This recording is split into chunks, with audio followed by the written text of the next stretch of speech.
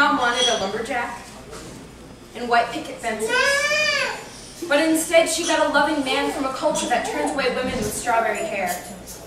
She became familiar with foreign words and harsh tones bouncing off the walls of a communal taxicab accustomed to the Philippines before she became familiar with love. There are so many walls. Dad wanted to leave his homeland to fight for another country, but even during his layover in Chicago, stairs were directed to the walls while my dad stood with his possessions in a suitcase.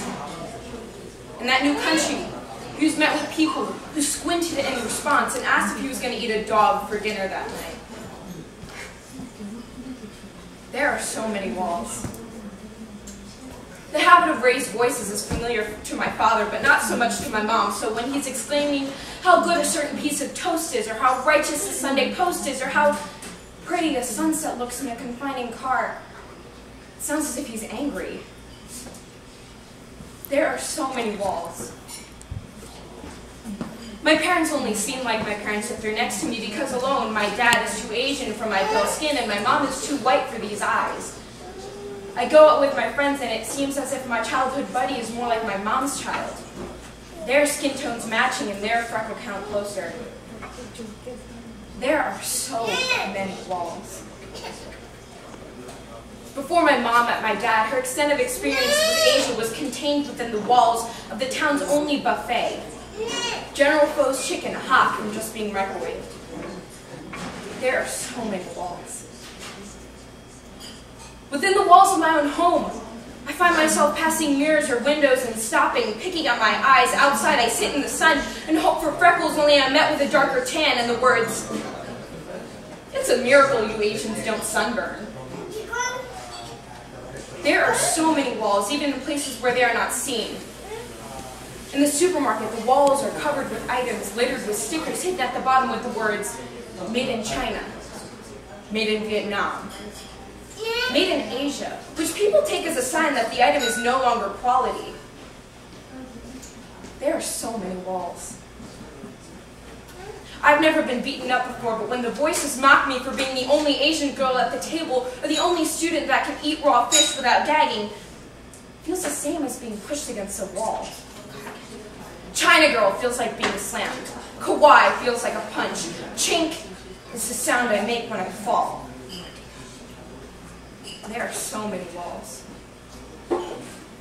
During the 7+ years I've been in school, I've learned not to raise my hand too fast or too often, as it might elicit an eye roll or a, "Of course she knows the answer." When I get less than a 100 on a test, the person on my right often asks me how many times my dad is going to beat me with a flip-flop. There are so many walls. Mulan plays within the walls of my parents' bedroom TV, and I am lapping up Disney's only attempt at including kids that look remotely like me. Harry Potter sits within the walls of my bookcase, the character Cho Chang appropriately sorted into the smart house, appropriately a damsel in distress, appropriately my go-to Halloween costume. There are so many walls. My blanket suddenly seems so tight against me as my friend whispers how she wishes she wasn't white. How she wishes she were more unique. My mind wishes to be less different, less vulnerable. There are so many walls.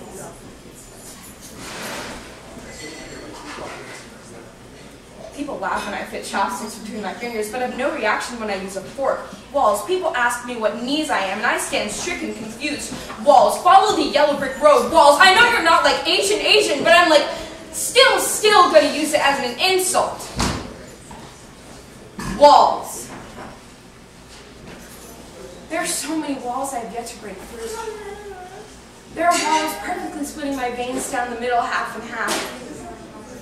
My own home is one great big wall, and there are not enough peepholes, not enough loose bricks. There are walls that breach my connection to my family. There are walls with unmistakable, unbreakable, blatant hate. So, Mr. Trump, do you really think that we need more walls?